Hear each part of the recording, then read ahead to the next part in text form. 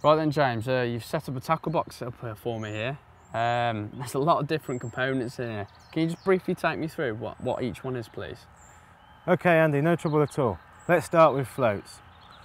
I've given you a selection of different floats, different patterns and sizes that are going to be appropriate for your lake fishing. Very, very simply, you've got a straight waggler. Okay? You've got an insert waggler. Note the capacity on the float. 3AA is the capacity, the weight that takes to cock the float perfectly. We've got some more modern pellet wagglers, and we've got some bodied wagglers. You'll also notice that we've got loaded and unloaded floats. And we'll talk about these attributes when we get into more detail in the float fishing section. Okay. Okay, then we move on to feeders. Again, you've got a multitude of different styles of feeders, different capacities and different weights. You've got open-end feeders for use with ground bait and pellets. You've got block-end feeders for use with maggots and casters. Okay, and we've got the more modern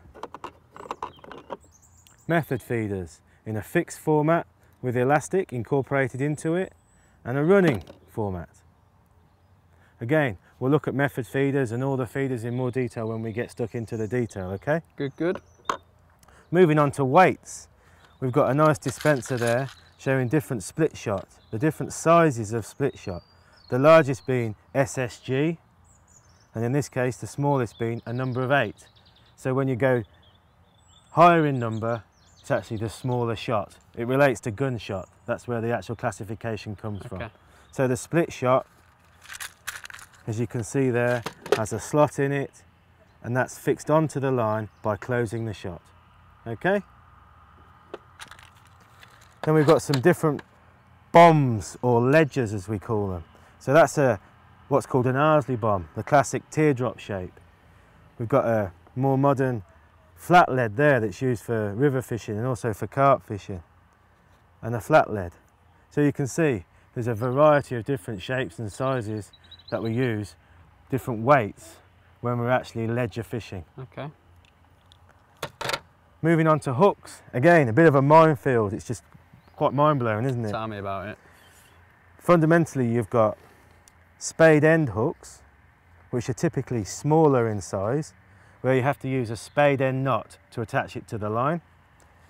And you've got eyed hooks that have an eye at the top of the hook for you to attach the line to. Another important consideration is you've got barbed hooks and you've got barbless hooks. On a lot of lakes now, the fishery rules stipulate that you need to use a barbless hook. It just helps with people to unhook the fish without damaging the fish. A barbed hook obviously will stay in the fish easier, and also an advantage of a barbed hook is it will prevent the bait from coming off when you're fishing. You'll also note that I've got you some different hooks to nylon here. I've given you a variety of patterns and sizes tied to different breaking strain and diameter line, so that you've got a good selection to cater for different fishing applications and conditions, and also different baits.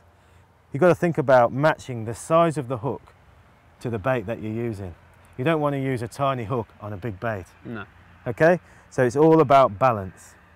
So that's a quick overview, Andy. I know it's very top level, but that should help you understand the basics when we're talking about terminal tackle. Cheers, mate.